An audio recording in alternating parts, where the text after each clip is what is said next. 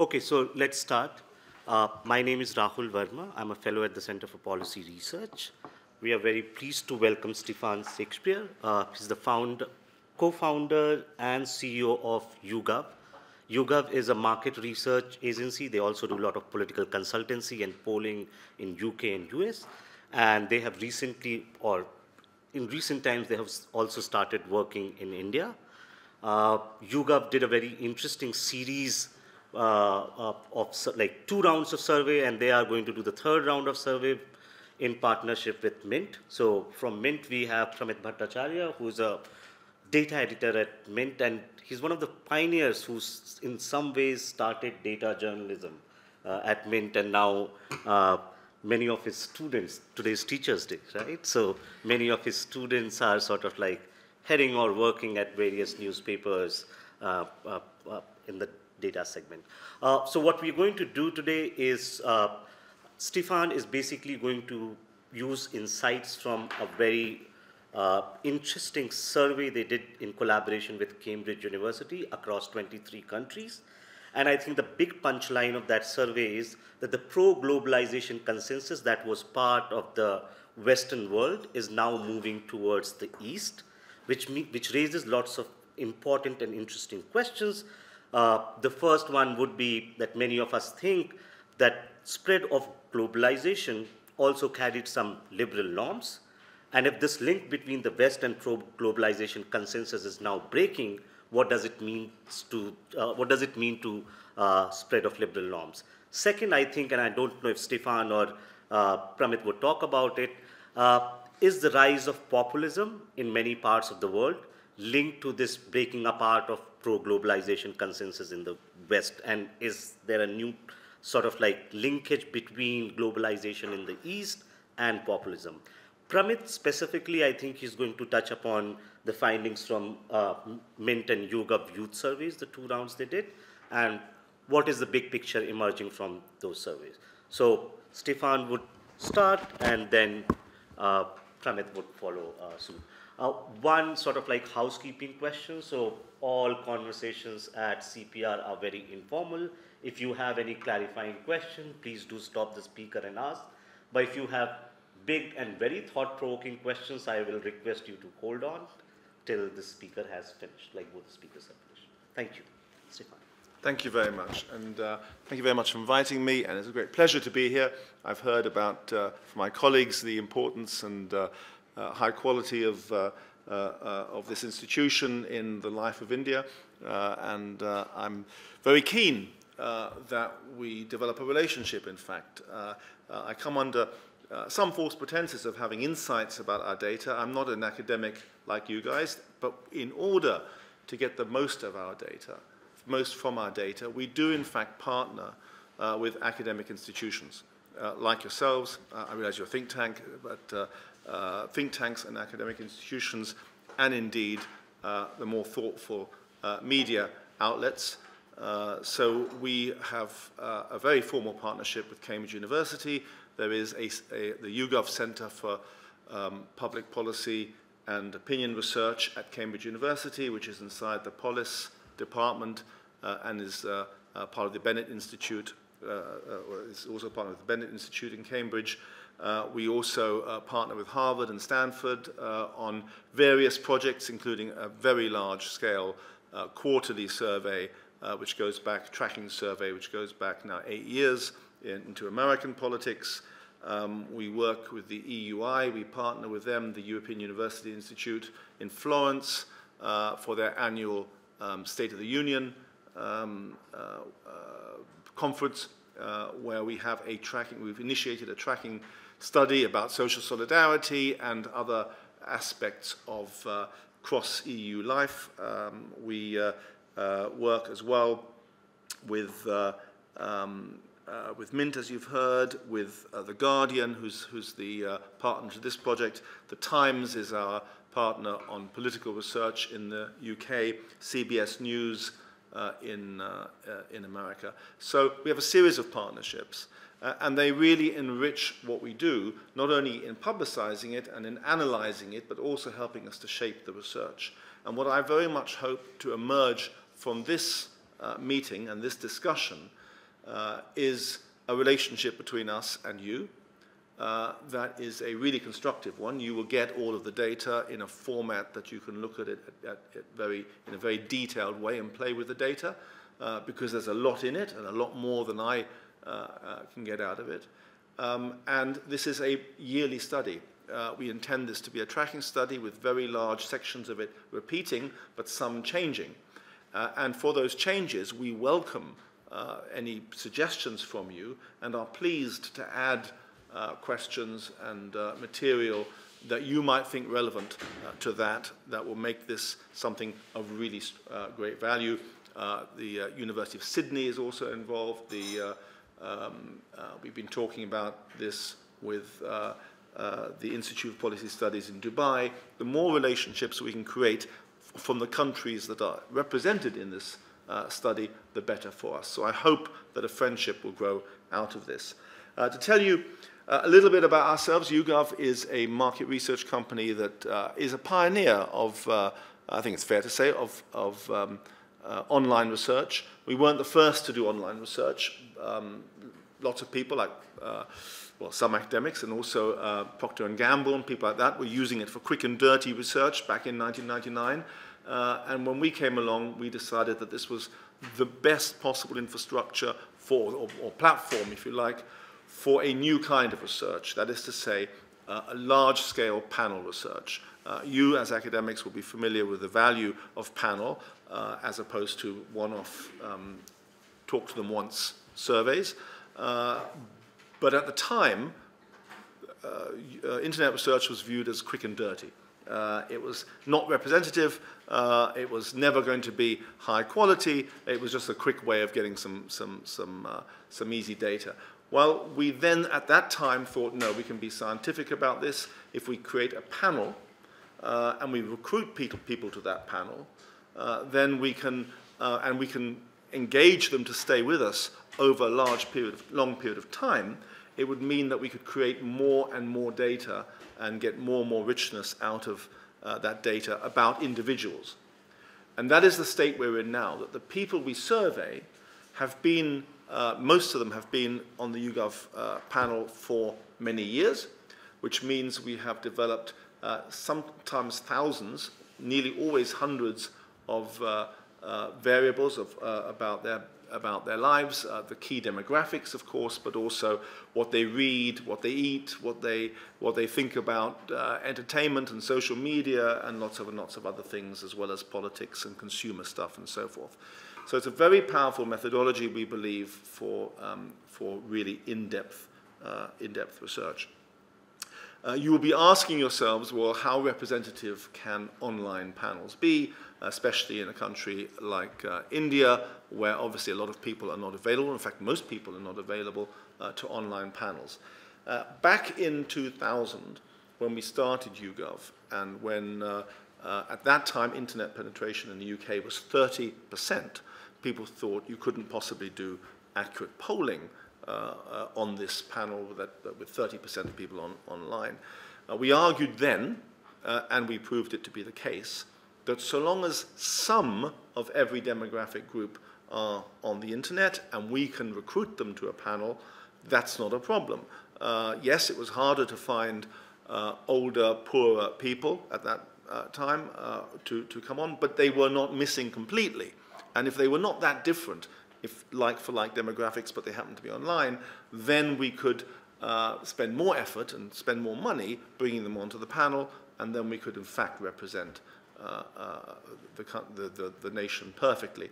And the first polls we did, what was a big breakthrough, is we were accurate where the others were not accurate. We got elections by several percentage points closer than any of the others, and that very quickly catapulted us in the UK into acceptability as accurate researchers. There are different kinds of problems, obviously, with the shape of the population in a place like India, where you do have very out-of-the-way villages. Large parts of the population are inaccessible to our methods, and I would not pretend that our data for a lot of these countries, including India, is representative of the population. It clearly isn't. In fact, it's far off that. There, when we know that something is not, cannot be, even with our methods, cannot be exactly representative, we ask you to view it in a different way. We say internet representative, which is a bit of a fig leaf, I do admit. It's not especially meaningful, but what you get from that is the segment of the population that is online can be very well understood by our methods, and if that means there's a segment that isn't well understood, that doesn't mean you shouldn't get more understanding from the bit that you can understand.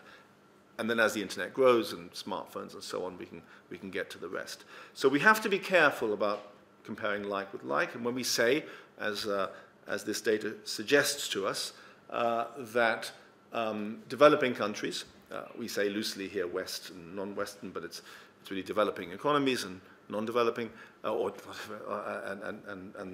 the rest, as it were, in various stages. When we say that they are more optimistic and more positive about globalization, it is, of course, the people living in the urban centers that are overrepresented in these samples, and therefore we have to be careful about those conclusions. However, I can tell you in my limited way, I'm not a data scientist, but I've looked at the breaks within the data, and if you compare similar levels of education within the sample across these groups, then the things that the broad conclusions that we draw are borne out in a like-for-like comparison for the ones that we can compare.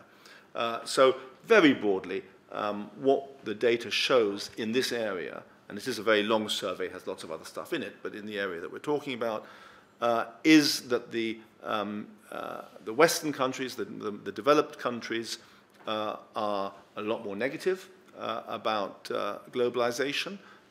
There is much greater optimism in the developing side, in developing nations. Some specifics, asking people about the, and we do explain what globalization is before we ask these questions to people. We don't expect them to be thinking about globalism as a concept. In fact, I should say, the survey has a lot about where you'd go on holiday, whether you would work in another country, what you think of different countries, whether you would buy foreign goods compared to local goods, and so on. So we get people thinking about what the global economies are like and what that's about before we introduce the concept of globalism in there. But having done that, we then say, what do you think are the effects of globalization? On the impact on the national economy, in Saudi Arabia, 69% are positive about it. India, 63%. In China, 82%. Compare that with Germany at 54%. The US, 45%. Great Britain, 41%. And Japan at 22%. Very different numbers. On the impact of local economies, the same thing. India, 55%. Saudi, 63%. China, 70%. Indonesia, 54%. Thailand, 54%. Much higher than the 42%, 38%, 25%, 20%, etc. For Germany, US, GB, and Japan. On their impact of living standards, it's the same story. On the impact of their cultural life, the same story. 74% of people in China are positive about the effects of globalization on their cultural life, compared to 38% in the US, 39% in the GB, and so forth. Only in the areas of crime is there some change in that nobody is, well, everybody has some concerns about the impact on crime of immigration, of course, and that I think is the one piece that looks differently here. Optimism about their own future. India is very optimistic about itself. 78% of people think it's getting better. Indonesia, 76%, Thailand, 75%. Compare that to Japan at 26% and the GB at 44%, Germany 41%, and so on. So much more optimism there about the future of their own country as well. About the future of the world. India, 70% positive about the world getting better. Germany, a really low 13%. And this is that's very miserable. And Britain, hardly better at 16%. satisfaction with the medical care getting better. And we're asking people to compare, and this, of course, is a slightly different topic now, but we've asked people to talk about whether their access to medical care, travel, and all sorts of other things are getting better or worse. China 63%, India 56%, and so forth. And again, US and GB at 16 and 15% in terms of whether these are getting better. So optimism across the developing countries, pessimism in the West. We also asked about different types of government. We had a particular question: do you think it's better for the economy? What do you think is more important, a good democracy or a strong economy? In the West, obviously, you'd expect a higher rating for good democracy compared to other countries where there is a much more mixed picture. I'm going to find it. I've got it here somewhere. I will come back to that. I'll return to that. I can't see that number right now. When we asked which kind of system of government would work best, direct democracy, parliamentary democracy, neither, non-democratic forms, very few people ticked non-democratic forms of government. But there's a very high level of don't knows across all of these, including in the West, which suggests to me a lack of confidence in the West now in their own democratic institutions. That is the broad picture that emerges from this.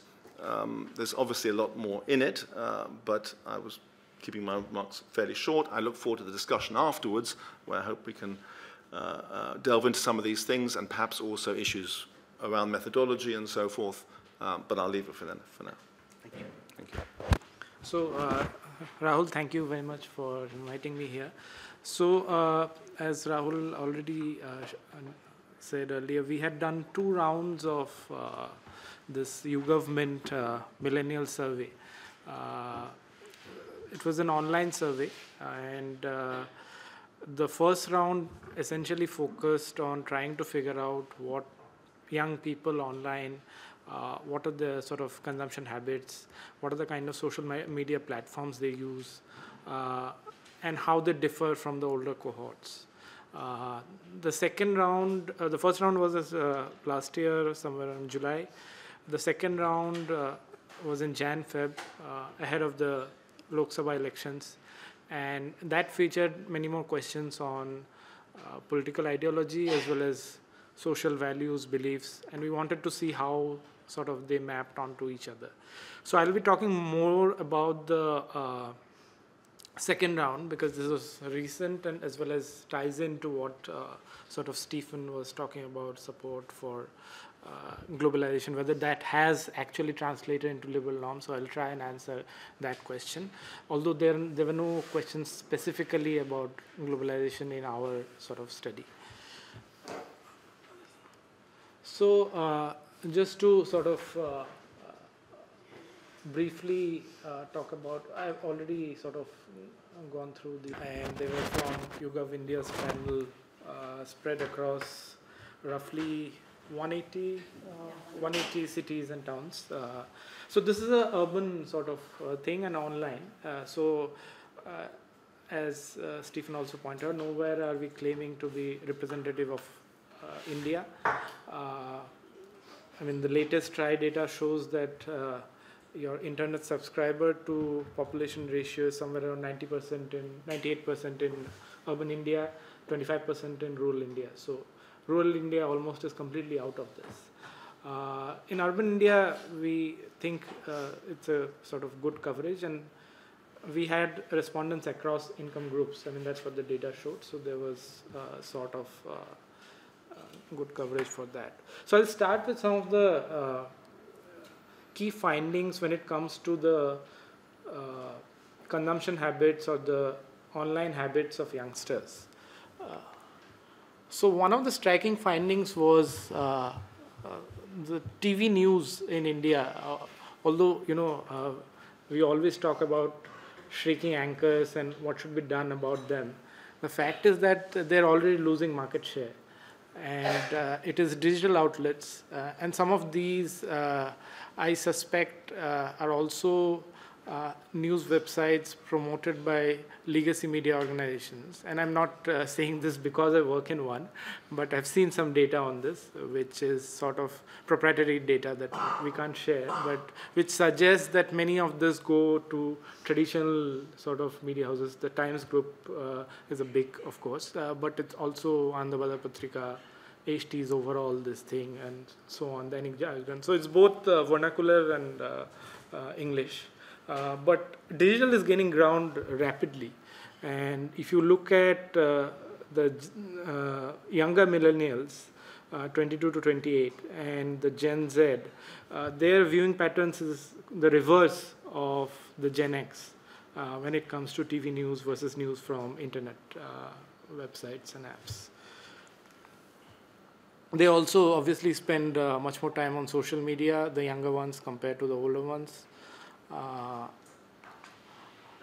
And Facebook is less popular among the youngest compared to Instagram, and you find a sort of linear progression towards Insta as you move to younger cohorts, and this actually. It doesn't have much to do with privacy concerns, because we had also asked about those questions, and there the young and the old responses didn't seem to be starkly different. So it was just that their familiarity or their consumption habits was such that they preferred this new sort of medium compared to the older ones. So active social life, but not so active outdoor life. Which is why I think we now have a Fit India program. So the broad picture, and these are all from the first round that we had from the first round, was there were the young part of the economy, and they're a sizable bit, half of adults. They are driving the trends in the consumer economy at least. And in different ways compared to the older cohorts, part of it driven by technology. But when it comes to the political arena and the social values and beliefs, we found that easy divide between young and the old does not actually exist. The story is far more complicated. So this was the question about the support for the party which they feel most aligned with. And this was even before the Balakot strike, so nothing to do with that. And you see, almost a 50% vote share across age groups. And which would be roughly similar to BJP's contested vote share, if we just look at constituencies where they had contested. And that also gave us confidence in the other findings later on. We published this before the results, but so even the concerns were so we tried to ask various questions, and later when we analyzed, tried to see what was the difference between the BJP supporter and the rest, among the youth and among others.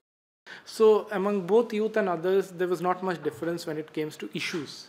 They were both concerned about jobs, they were concerned about corruption, safety of women, and so on.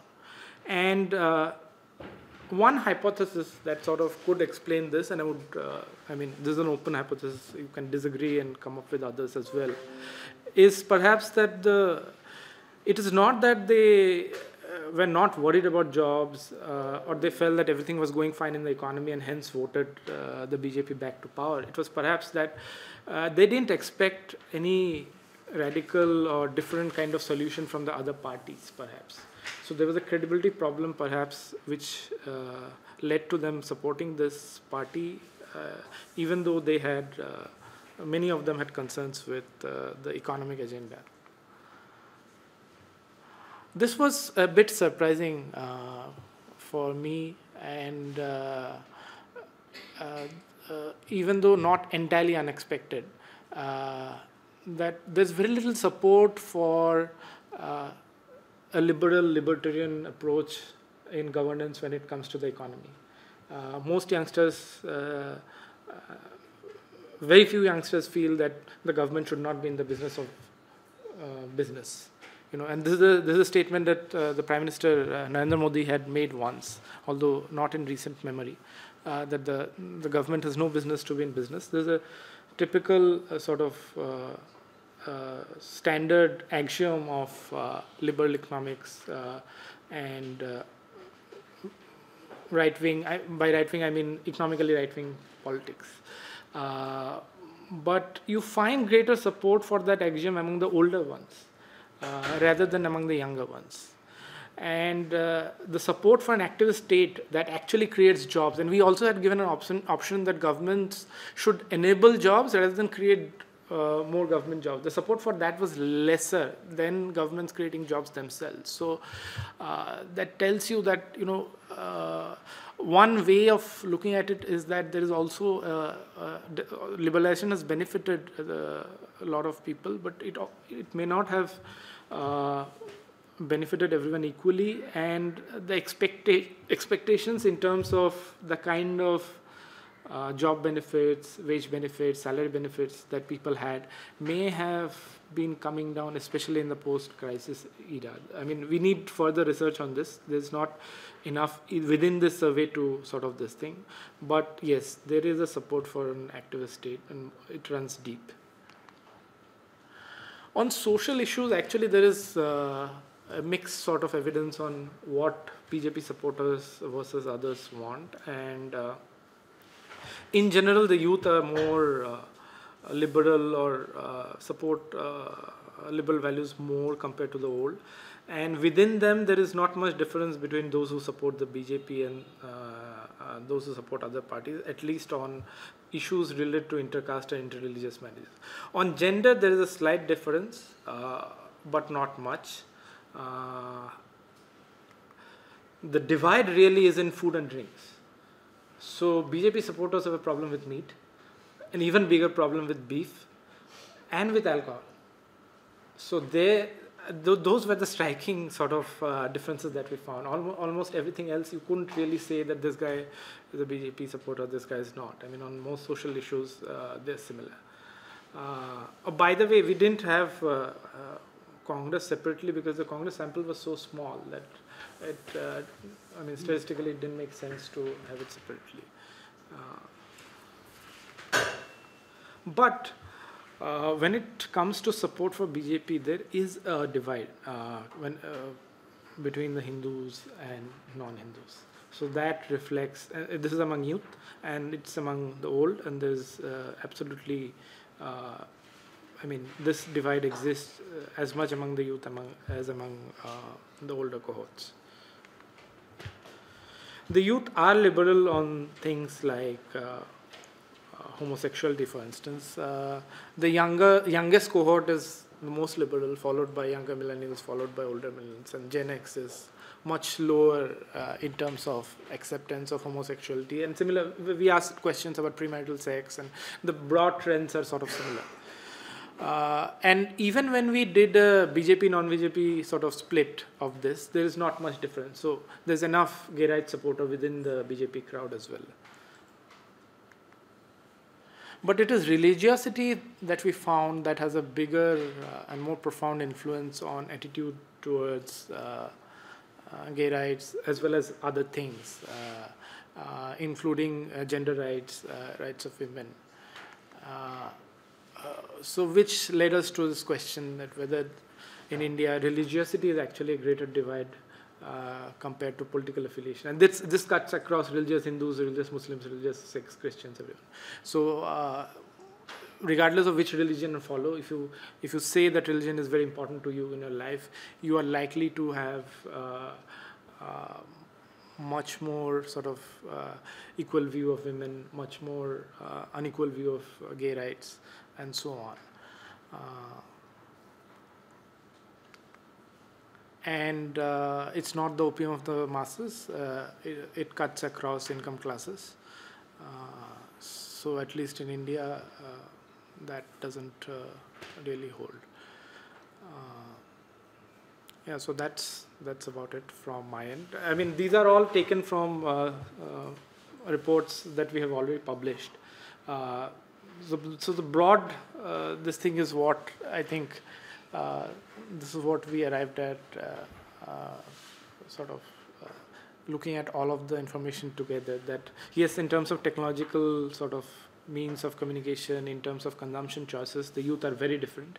But when it comes to political beliefs, political ideologies, and social values, maybe they're not that different. Although the very young are less religious compared to, say, older millennials and Gen X.